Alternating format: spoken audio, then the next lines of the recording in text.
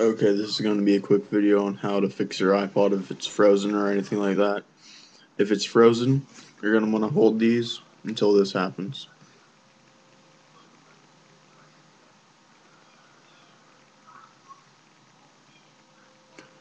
And if that doesn't work, just wait.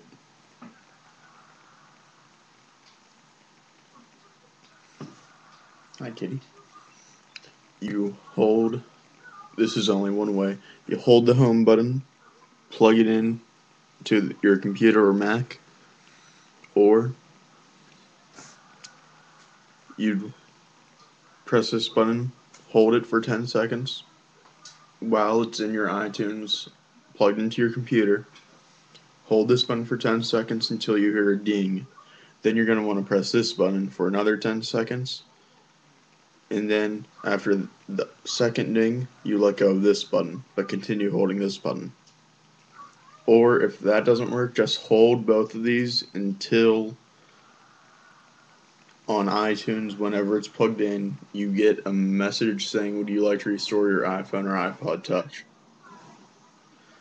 Comment, rate, subscribe. My Swapbox link will be in the video description. Wait, somewhere. Yeah.